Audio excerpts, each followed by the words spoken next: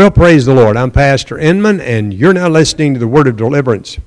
Thank you so much for tuning into our program today. I've got Michele Patton with us. She's the host of our program today. And we got some really great things in the Scriptures. Michele, I understand how there's a famine in the land that you've brought out very well. And you see it in a lot of things that's happening today. But the paradigm, people have learned by listening to look at the gospel as another way opposed to the way that we've always looked at it. We've always looked at the gospel of suffering. Mm-hmm. You know, people that would deny themselves daily, taking up their cross and follow God, that they wouldn't go along with the world. Mm-hmm. But, you know, you find out today they're talking about something totally different, you know, giving you what you want, you know, and making you to be a happy, rich person. And these kind of things, but really when you look down through the years, that's the opposite of what we have always preached. Yes. You know, we look at the life of suffering, and I believe because of this being the opposite of the gospel of Jesus Christ, mm-hmm. that people are going to churches today and that are not really saved. Yes. I see people that have never shed a tear in their repentance. Mm-hmm. And I think it's real sad today that we live in this kind of world where the gospel has been twisted totally opposite and people don't even know what it's all about. Right. Give us a little bit of feedback here, and let's take the people into your program and how we're going to show them these things that are so important. Right. Well, they have turned our gospel scheme, and especially even with repentance, some of them don't even mention it.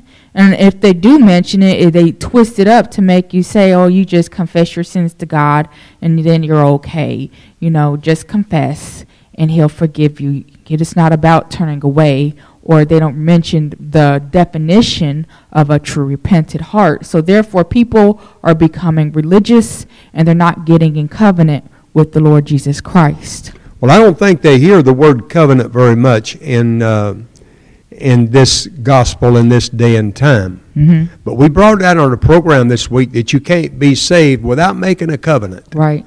But the problem is that you cannot repent unless you agree to the Bible being your guidelines. Mm-hmm. You must agree that you will stay with every scripture.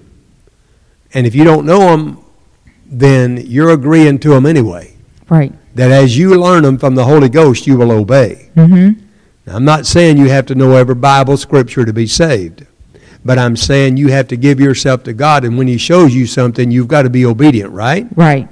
So now, we find out that also the word repent has a word in it that can give people a little bit of an idea. I was telling you a while ago that in our churches, I remember the time when you never saw a tear out of some people. They never shed a tear. Mm-hmm. They never had any remorse.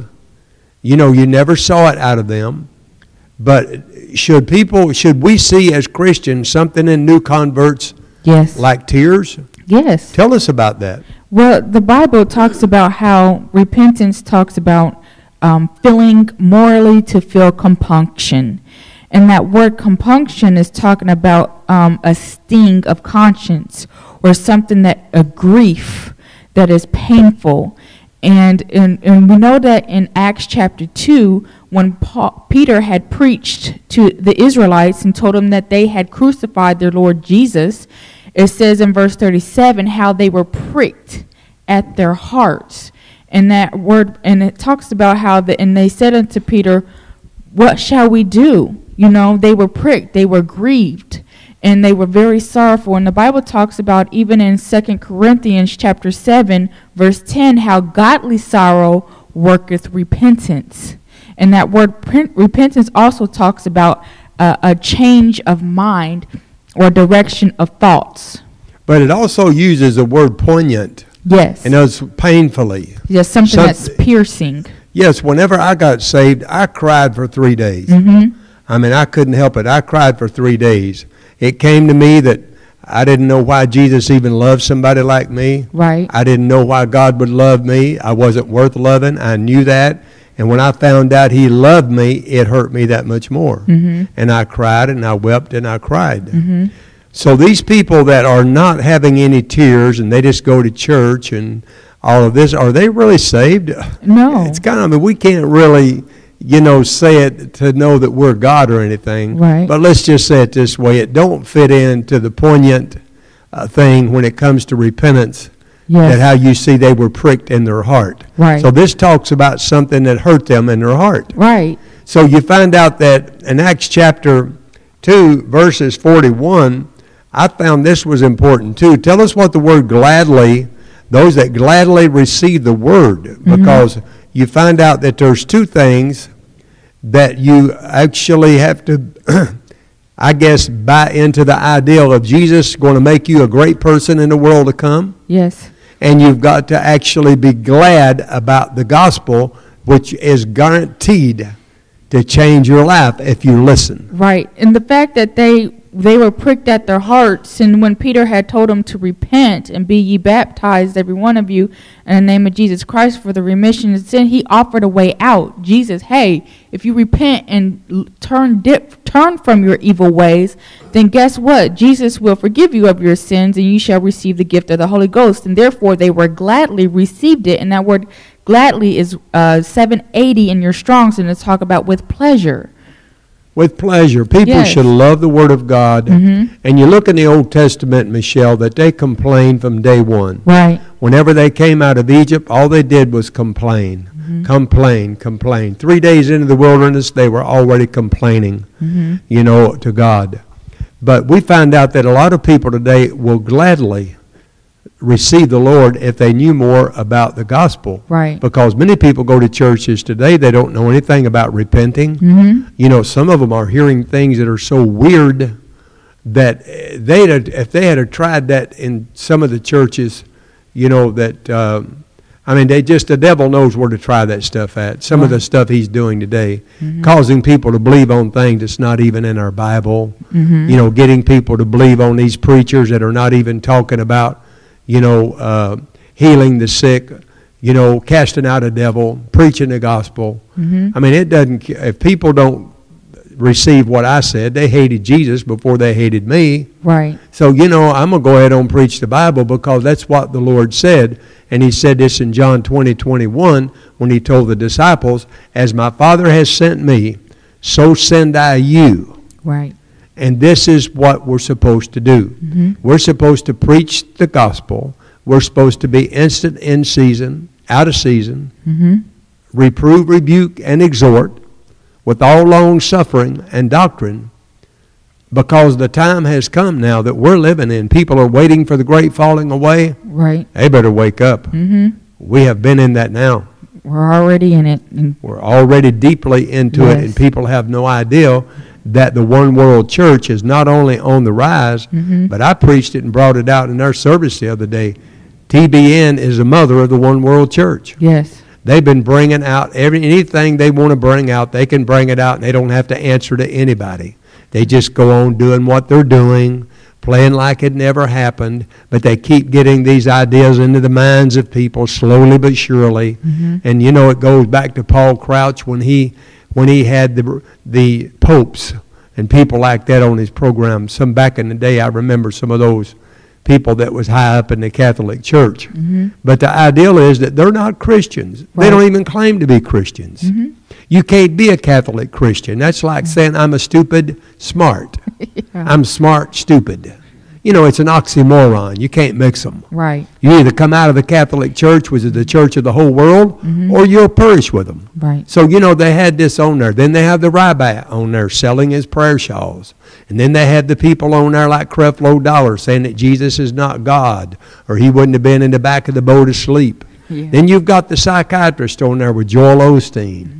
And then you've got the people like T.D. Jakes that tells Oprah, yes, Oprah, there's many ways to God because there's many people. And then you've got John Hagee. He wants to lift up Israel and the Jews in their prayer shawl and sell you a prayer shawl and tell you, you don't need the Holy Ghost anymore. I'll show you this covenant of the prayer shawl. Well, it's all about pleasure. And that's the second level root word to that word gladly tells you the opposite of those that don't like the Word of God. Those they love the pleasures of sin and the lust. And it talks about, it's 22:37 in your Greek Strong's Concordance, and it says to please, delight, desire, lust, and pleasure, and it's the word for hedone. And it's like an extreme pleasure to just please yourself in any way you can. Well, that's what everybody's into today. Mm-hmm. They want the newest car. You take these young kids today. We just heard Sunday, I think it was, that we have one young man that he didn't come to this church or anything, but he goes out in an automobile. And these young guys go out and buy these fast cars, and he runs his car with these other guys, and he was drinking.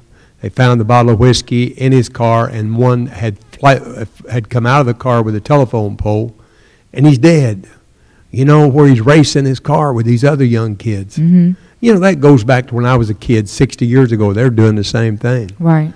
You know, so you look at the other girl. She was drinking and she hit something, and now she's in the hospital with her neck broke. It's all happened over the weekend. Mm-hmm. And she's in the hospital with her neck broke, and I don't know what's going to be the end of her. She's going to die or not. Mm-hmm. But the whole ideal is that people are going to extremes looking for pleasure in the wrong places. Yes. And the very ideal of this demonic lifestyle they've got comes from lust. Yes. Now, we want to tell the people, Jesus told them that they were of their father, the devil, in John chapter 8. Verse 44. And he said, the lust of your father you will do. Mm-hmm. Because people can't get out of it. You are what you are. Amen. But we know that this pleasure that they're looking for is not the gospel scheme. Right. So we want to preach the word to you today that you can, and there's people struggling for life now. They don't know what to do. Their lives are turned around. Mm-hmm. I want you to try to help the people to know, can they quit what they're doing? Can they turn around? And can they start enjoying life? Yes, they can if they get in covenant with the Lord Jesus Christ and repent.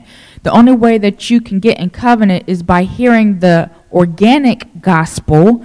And when God is knocking on your door, talks about godly sorrow leadeth to repentance. So when you feel that sorrow in your heart, it's up to you to repent and say, okay, God, everything that you said in your word, I will do and be obedient. Then he sprinkles you with his blood, and your conscience therefore comes alive, and you're able to serve the living God. So you have to humble yourself under the mighty hand of God, that he will exalt you in due time. Amen. He said in John 13, when he was telling the disciples to wash one another's feet, Mm-hmm. that they were supposed to humble themselves. Yes. And he said in that very same chapter, he said, happy are ye if you do these things. Amen. Lust is the primary weapon that Satan uses to destroy people. Yes, James chapter 4 is a good verse about this. It says, from whence come wars and fightings among you? Come they not hence even of your lusts that war in your members? And that's the lust, the hedone. And he says, ye lust and have not. Ye kill and desire to have and cannot obtain. Ye fight and war and ye have not because ye ask not. Ye ask and receive not, because ye ask amiss, that ye may consume it upon your lust. Again, that hedone. And then he goes and says in verse 4, and says, ye adulterers and adulteresses, know ye that the friendship of the world is enmity with God. And whosoever therefore will be a friend of the world is in an enmity of God. Now, why would he say being friend of the world, or calling them, the friend of the world, and go from lust to the friends of the world? Well, what does John, 1 John say? All that it is in the world is the lust of the flesh, lust of the eyes, and the pride of life. Well, you find out that Paul made a great example in Philippians chapter 3, verse 10. Yes. I look at people today that don't understand their problem. Mm-hmm. They don't know how to get rid of alcohol. They don't know how to get rid of fornication. They don't know how to be nice to their mate. They don't know how to be what they really want to be in their heart, but they don't have the power to do it. Mm-hmm. I remember when I was a young man, I didn't know what was wrong with me. I thought maybe I just hadn't grown up. I kept telling God, I wish I would hurry and grow up and get rid of all of this stuff out of my life. Right. But it was actually the lust that was in me, and I didn't know what it was. Mm-hmm. So, I want you to tell the people today in Philippians chapter 3, verse 10, if people repent and give their life to God and get in covenant with the Lord Jesus, they will make decisions that they've never made before, and they will find out that they have the power in their life to keep their word to God. Yes. People today don't understand this very much, but there is a power that is greater than your lust, and it will keep the lust dead. Yes. Chapter 3, verse 10. That I may know him and the power of his resurrection and the fellowship of his sufferings and being made conformable unto his death. Okay, being made conformable unto his death. In other words, this is what the Holy Ghost does. According to Matthew 3:10, this is what John the Baptist said. He will baptize you the Holy Ghost in fire, but he will burn the chaff with his fire. Yes. And he'll gather the wheat into his garner. So the chaff is all the things of the flesh. Right. So this Philippians 3:10 you brought out means that the whole work of God is to get this lust dead so that you can serve God. Yes, and because he was being conformed unto the death of Jesus Christ in Philippians 4:11, now he can say, I have learned in whatsoever state that I am in to be content. And then he also says in Philippians chapter 4, verse 19, of how my God shall supply all your needs according to his riches and glory by Christ Jesus. In verse 13, he says, I can do all things through Christ Jesus who strengthens me. So I like the way you brought this out. Once he is bringing his life to subjection of the Holy Spirit, Yes. he's being made conformable unto the death of Jesus. And this is what it talks about. We're baptized into his death. Amen. The death of Jesus is working in every person. But Galatians 6:16 says that the flesh lusts against the Spirit, and the Spirit of God lusts against the flesh. Amen. So the Spirit of God wars against the lust of the flesh is what I meant to say. So we are having problems today because people do not know where their problems is coming from. They're attending these churches. They don't talk about repentance. They don't talk about being born again. And, you know, they're turning their children over to the world. Amen. And I look at people today that don't even understand what it means to be born again. Amen. I want you to take us, if you would, Philippians 3:10, it has, okay, let's tell them about the very verse here that says, I counted all things for a loss. Yes. Okay, this is important too, because if people wants to cut off lust, tell us about the pride of life. The pride of life will send you to hell. Okay, let's talk about the pride of life for 1 second. There's a lady invited our friend out to her house that she recently bought, and oh, come on out, we got 27 acres and this and that. This is all the pride of life.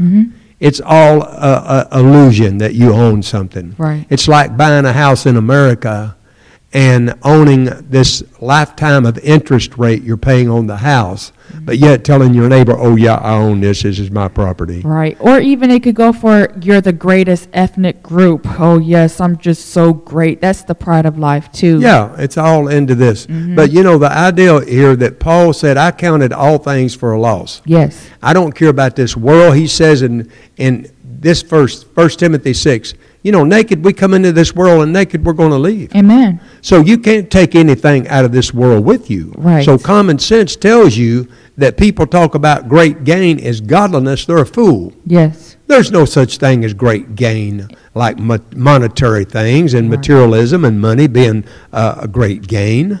I'm sorry. Those things are so short-lived that it's not worthy to talk about. Amen. But the illusion that they give people keeps them into their lust, because lust is never satisfied. Right. Lust is never really willing to give up on things. You can't fulfill it. You can't fulfill it because, you know, you're lusting after the world. Right. And John warns them in 1 John chapter 2. He said all that's in the world is the lust of the flesh, Yes. the lust of the eyes and pride of life. Now, many today cannot be faithful to their wife.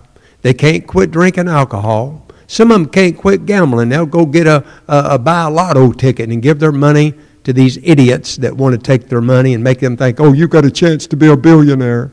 That's crazy. Yeah. You know, it's really crazy. But anyway, Philippians 3:10, or tell them about this before that, how he counted all things for a loss Yes. for all of his worldly fame. It says that he had a lot to glory in his flesh. Verse 5, through 6, he says, I have a lot to glory in. He says, I was circumcised on the 8th day. I was the stock of Israel.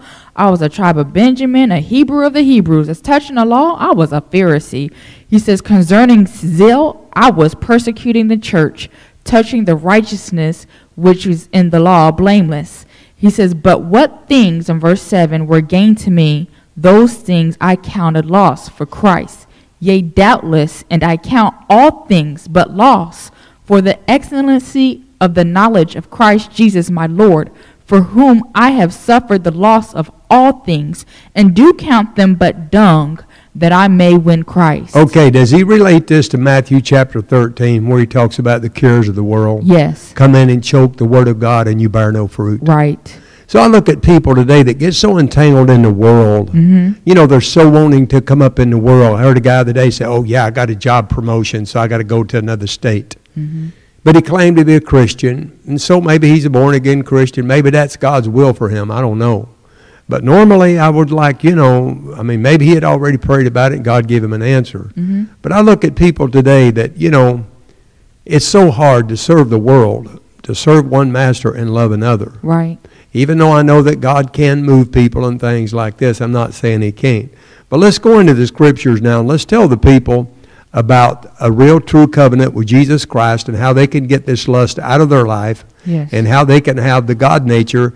I want to bring it out one more time about 2 Peter while you're looking this up. 2 Peter chapter 1, verse 4 and verse 3. That's chapter 1, verses 4 and verse 3 in 2 Peter. Because it talks about that the divine nature, which is the God nature, helps you to escape the corruption that's in the world through lust. Amen. Corruption, all the corruption, every bit of the corruption is in the world is through lust. That's Yes. the devil. Amen. That's what causes wars, hates, crimes, propaganda, rape, robbery, murder. Everything is behind that. Amen. And it's never satisfied. It always wants more. Mm-hmm. This is why these people are still collecting all of this money today, thinking they're going to really have something, hundreds of millions of dollars, and oh, yes, they're Christians. Like a fish in a pickle dish. They're not Christians. Right. That's the profile of the devil. Amen. But anyhow, you find out that we're struggling with things along this line. Go ahead, tell us. I like to read that 2 Peter 1, 3, 4. It says, according as his divine power hath given unto us all things that pertain unto life and godliness, through the knowledge of him that have called us to glory and virtue. And remember, Paul said, I count all things lost that I might have that knowledge. So this power is in them to get Yes. rid of the corruption that's in the world through lust. Yes. And it's called the divine nature. Is that right? Yes, it is. It says, whereby given unto us exceeding great and precious promises, that by these ye may be partakers of the divine nature, having escaped the corruption that is in the world. Okay, let's talk about the dangers of the one world church rising. And it's rising in the hearts of people today with this ideal that don't judge nobody, don't condemn nobody, don't say that somebody's wrong. If you judge that, God's going to judge you. The truth is that we have a gift of the Holy Ghost that helps us to know right from wrong. And if you don't learn to judge by the Holy Ghost, you can't go to heaven. Right. This is a real trick of the devil to get people to stay in sin. Mm-hmm. Because sin nature will cry out and say, have mercy on me. I'm not going to judge nobody else. Right. Maybe God will forgive me for mine. But that's not the idea of the way it works. Tell them what this means in Hebrews chapter 9. We bring this out. I want to get it into the hearts of every person. Hebrews chapter 9, verses 14 and 15. I want you to talk about the eternal inheritance of great wealth and great riches for people that will allow God to sprinkle them with the precious royal blood, and how that comes about. Right. Once you get in covenant with Jesus Christ and you agree to obey him and his word, then it says in verse 14, how much more shall the blood of Christ, who through the eternal Spirit offered himself without spot to God, purge your conscience from dead works to serve the living God. And for this cause, because of this, he is the mediator of the New Testament, that by means of death, for the redemption of the transgressions that were under the first testament, they which are called might receive the promise of eternal inheritance. Though eternal inheritance comes for those that will have eternal life, And you mentioned about having our conscience sprinkled from dead works. In Yes. other words, our conscience will become to a higher level of life. Yes. We will know more things than any normal person. It keeps us out of sin. This is Right. why they can't relate to Christians, because we have a deeper insight into sin than they do. Right, and it's the Spirit is working with your conscience, and it tugs on your conscience when you're doing something wrong, like, warning, you better stop what you're doing, and it helps you to realize where you're going. Now, the danger is when you override your conscience, Yes. you can sear your conscience as a hot iron, Yes, and you won't know right from wrong. Amen. You can become reprobated in your mind. right. But let's talk about for the people now that want to get rid of this lust nature in their life. Tell them about verse 20. Verse 20. And this is Hebrews chapter 9. Yes, this saying this is the blood of the testament which God hath enjoined. And that's the royal unto blood you. of Jesus. Yes. Okay, go ahead. Once you agree to the word, he enjoins you to the book, to the word of God. In other words, if you agree to the book, then Yes. you can be sprinkled with the royal blood. Mm-hmm. You can have this new conscience, and your names will be written in the book of life, and God will give you a power to walk upright before him. Yes, that's why in Acts chapter 2, verse 38, Peter says, to repent and be ye baptized, every one in the name of Jesus Christ, for the remission of sins, and ye shall receive the gift of the Holy Ghost. So the gift of the Holy Ghost is where you get all of the supernatural powers from. Right. In your knowledge, in your wisdom, Mm-hmm. in your walk with God. He talks about in John chapter 1, as many as received me, gave me him the power to become the sons of God. Amen. And I think people today need to know how precious faith is. It And is. faith only comes by the power of the Holy Ghost. Is there anything possible that an unsaved person can have faith? No, an unsaved person cannot have faith. Faith comes by hearing, and hearing by the word of God. Where does it come from initially? It comes from the word. But it comes from the Holy Ghost bringing Yes. faith into your life when you Right. repent. Yes. If you don't repent, you can have the Holy Ghost, and that's the producer of your faith. Amen. He comes to you, convicts you of your sin, and if you say, yes, Lord, he will bring that faith into your life and cause you to be a great person. Amen. And once you have repented and got in covenant with Jesus Christ, now it's up to you to build upon that. And that's why he says in Jude, verse 20, he says to build up your most holy faith in the Holy Ghost, praying always. Okay, I want to encourage you to ask God to come into your life now and tell him, Lord, I will obey every bit of our Bible. As you show it to me, I will obey it. I will obey every scripture. Join me, Father, to your book. I want to be a royal person, and I want to have this extraordinary power. I'm tired of my life going in the wrong direction. Lord, I want lust out of me. Tell him right now, Father, kill the lust that's within me, and I will obey you in the name of Jesus, Father. I come to you now pleading for mercy. If you say that prayer, I believe right now God will write your name in his book, and he will open that book at the end of time. And I think you'll be a royal person, and you'll be in the family of God with eternal life, and you'll be eternally rich. My name is Pastor Inman. I want you to get a pencil. I'd like to hear your testimony. I'd like for you to write to me and Michele. You can write to Pastor Inman, I-N-M-A-N. Or you can write to Michele, P-A-T-T-O-N, Michele Patton, at 518 Pleasant Valley Avenue, Dayton, Ohio, 45404. You can write to Brother Inman, I-N-M-A-N, you spell my name, and that's 518 Pleasant Valley Avenue. Or you can write to Michele Patton, and that's Michele, M-I-C-H-E-L-E, Patton, P-A-T-T-O-N, 518 Pleasant Valley Avenue, Dayton, Ohio, 45404. You could even email me at pastorinman@att.net. Very simple. You could call me at 937-235-0246. I'd really like to hear from you. I'd like to put your name in our midnight prayer box we always use. We love you, and I want to thank you for listening to our program. Remember, there's a great day coming when we'll be before the judgment seat of Christ, and we'll get all of our rewards for serving Him. Have a great day. You've been listening to the Word of Deliverance.